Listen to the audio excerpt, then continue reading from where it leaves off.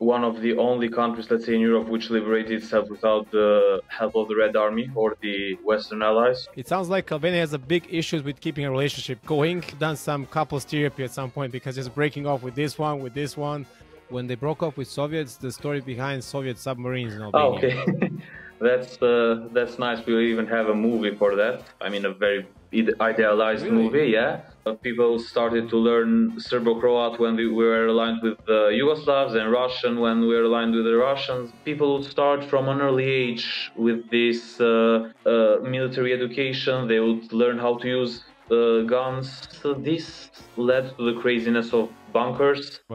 We built 173,000 of them. It was 17,000 on my mind, like no, 100. it was already too much for me.